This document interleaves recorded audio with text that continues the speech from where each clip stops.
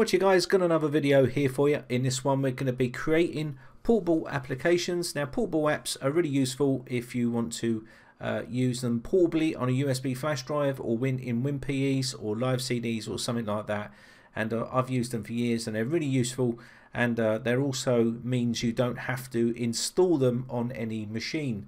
So let's take a look at that. We're running inside a virtual machine here, and we're going to be using Thinapp, which is based on VMware software, and we're going to be also using VMware Workstation to install all this and get it running. Now you want a nice clean install of a virtual machine, and then you just want to install one program at a time. So I create an image, and then that's how I do my portable application. So let's open up the setup capture here. Now this is also the Thinapp package suite which you can use.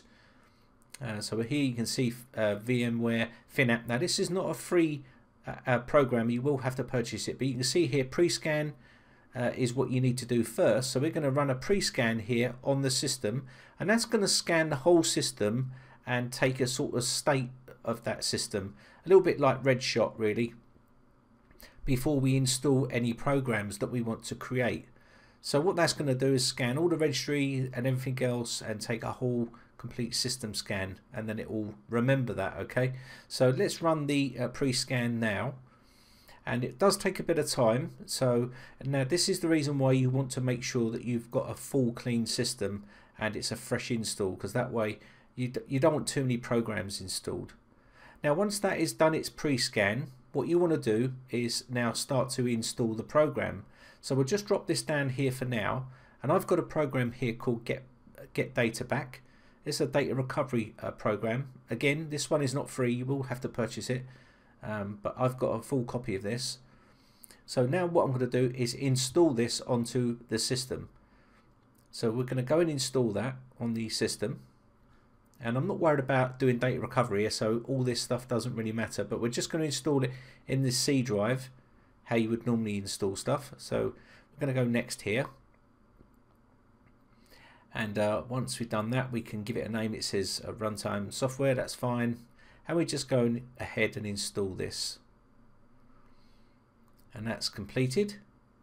Now if you have got a license at this stage, you can launch the program and put your license key in and purchase it that way, and then also that will be registered. So you can see it's an unlicensed elevation copy at the moment, but I'm going to put my license key in, and it will also record that process. Okay, I'm not going to obviously share that because that's my license key, but once you've done that, it will notify the change on the system, and of course when we do a post scan it will recognize that and of course create that in the portable app. So now we open up our Thinapp program again and do a post scan, and what this post scan is going to do is now scan the system again and see what changes have been made to the system. Obviously we've now installed that program, and you can see it's now comparing pre-scan against the post-scan, and of course it's going to now detect that we've just installed a program, and it will give you the option to create a portable application of that program. So we're just going to go next here. We don't need the uninstaller, so that's unticked there, so we can just go next. And we don't need to worry about anything here, so just click on next,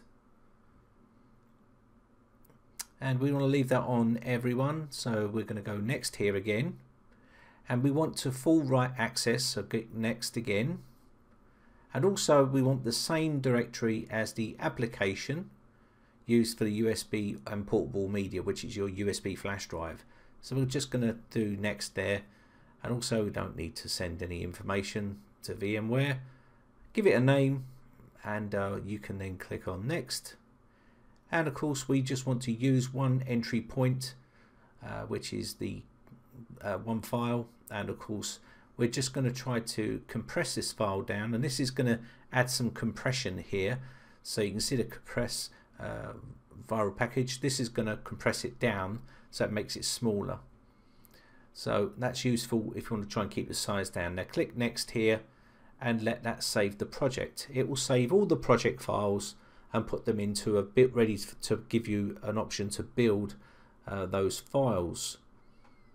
So we'll just let this run. It does take a bit of time, saving all the registry keys and whatnot. Now you can see we can open the project folder which we've just created, and there's all the files right there. It's copied all those files, and now we can go build. So if we want to build this, it's now going to compress all those into one file and build this portable application. So we don't need to have the key or anything. It's already built into the actual installation here. So we can also leave the tick in the open folder containing the project executables after it's finished. And again, it's just going to build this now. Depending on the size, how fast your computer is, you can see it's completed that just nicely. And there we go. Click finish. And there's our file right there. I'll drag this onto my desktop and click on continue here. I'm just going to paste that onto the desktop, and there we have our file.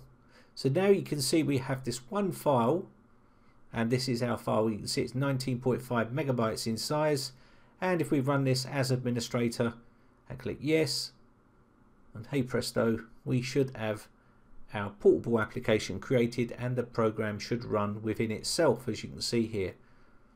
Very nifty and very neat, and you can do this to a lot of programs, or pretty much every program, so you can create your own portable applications for whatever you need for your USB flash drive, as you can see here.